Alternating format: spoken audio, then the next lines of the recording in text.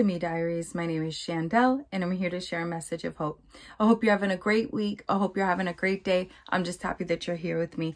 So, this last week or two, God has really been bringing me back, right? And I've just been thinking about where I was 7.5 years ago and where I'm at today.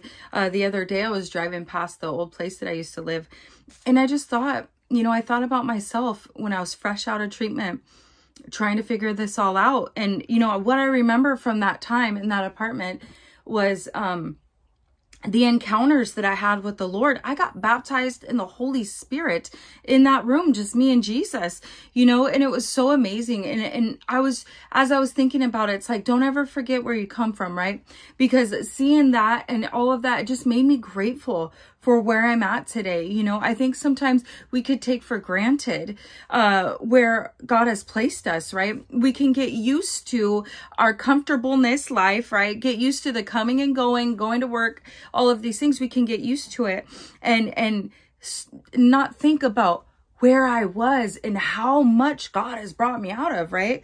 And today, so last week I emailed the church, the one that I walked into, the one that I had my first encounter with the Lord, and I shared my testimony, and God really put it on my heart to go there. And so I went there today, and it was so amazing. I just was amazed and just so surreal, right? That the last time I was there, it is when I was in my addiction, and I walked in there and I felt welcomed. I felt loved. I got to share my testimony, briefly, and the love that I received was amazing. And during the worship time, I was just weeping, and I was weeping and thinking about last time I was there, the day when I went up for that altar call. I was weeping too, but it was in such a different place. And today I was weeping because of who God is and his goodness, and that my life is not perfect, but it is not where I used to be. Every single year, every single day, I'm progressing and I'm changing. And this last whole 2024 has been a humbling year for me. God is taking me through this process, and it doesn't feel good. And some days I just feel like, what am I doing? And overwhelmed and all of these things. But today was a reminder. Today was a reminder that where God took me and where he's taking me, and I'm not going to stop. I'm going to keep pushing forward. I'm going to keep moving, and finding balance in my life. Luke 19:10 says, "For the Son of Man has come to seek and to save that which was lost." When Jesus was here on earth, he came to seek the lost and save the lost. And, I was thinking about all of that and how powerful our testimonies are.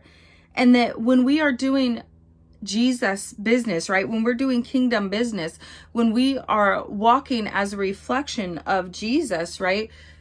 What was Jesus doing here? He was here to seek the lost, to seek the broken. And I just want to encourage you, that lady who took me to church with her, had she not done that, I don't know where I'd be today. She took me there. She was like, you're coming with me, She pushed me up to that altar call. And it's so important that when we have the opportunity to share our testimony, share what God has done for you, because there are so many people lost, so many people broken, so many people that need that message of hope, that need that encounter with the Lord.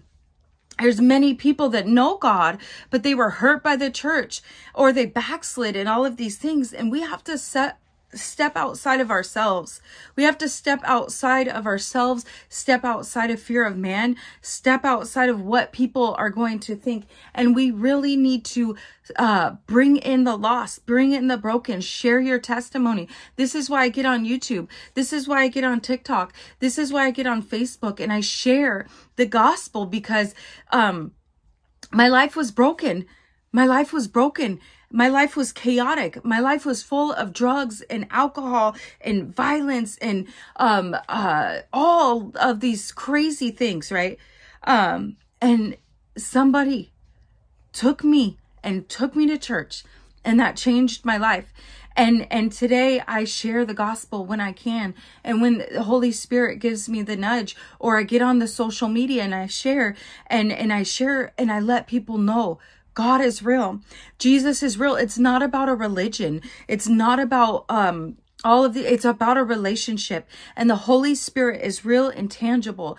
And if you are broken, if you are tired, if you have backslidden, if you feel depressed, if you feel heaviness, Jesus is the way. And it's not going to be easy, right? It's not promised that when you give your life to the Lord, or you recommit yourself to the Lord, that we're not going to go through stuff. We are going to go through stuff.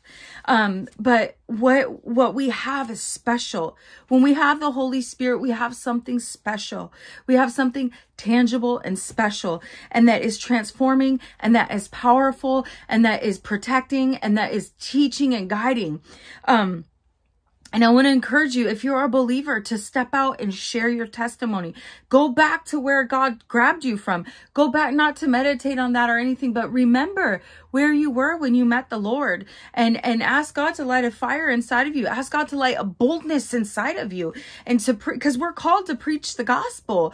It doesn't mean we have to be on a pulpit preaching. No, we can preach the gospel to the people in the market. We can preach the gospel to the people at school. We can preach the gospel to whoever wants to listen, so I just encourage you, to follow Jesus, right? Follow his example. Be bold. Step out of yourself. And I encourage you to go and share your testimony, and use these as opportunities to help other people, because your healing testimony can bring healing to others. Your coming out of addiction can bring for somebody to get them out of addiction, out of abuse, whatever it is, So I just want you to pray with me. I want you to pray with me. I want you to pray for a spirit of boldness to rise inside of you. I want you to pray with me that motivation and strength and all of that. And if you're going through it, just believe that God can touch your life, even right now as we pray together. Father, in the mighty name of Jesus, Lord God, I thank you for your goodness, Father. I pray, Lord God, that you would open up our hearts, that you would open up our ears to hear you, Father. I pray, Lord God, in the mighty name of Jesus, that you would give us more boldness, Father. I pray, Lord God, that you would give us motivation and determination, Father. I pray, Lord God, that you would remove any hindrance, any fear of man out of us, Lord God. Help us to walk in boldness, Father. Help us to not be ashamed, Lord God. Help us to not worry about what anybody is going to think, Lord God. Help us, Father. And I just pray, Lord God, anybody that is going through it, anybody that is dealing with anything right now, I just bind it and I break it now in the name of Jesus. And I ask, Lord God, that you just fill them with the comfort, fill them with the peace, fill them with strength of the Holy Spirit, Lord God. And I just pray, Father, if they're dealing with anything, a supernatural turnaround, Father, in Jesus' mighty name. And I thank you, Lord God, for your goodness. I thank you for your love. I thank you for your comfort. I thank you, Lord God, where you pulled us from, Lord God, and where we are planted right now, Lord God. And I just pray that you continue to grow us. You continue to mold us. You continue to prune us and break us, Lord God, to where we can produce fruit in our life, Father, where we can be examples of you, Jesus, where we can be the light in darkness, Father. And that our testimonies will encourage others, Father. That it's not about a religion, but it's about a relationship, a real, true, genuine relationship, Father. So I just thank you for all that you are, Lord God. In Jesus' mighty name we pray. Amen. All right. Well, I hope you guys enjoy the rest of your day, and I'll talk to you next Sunday.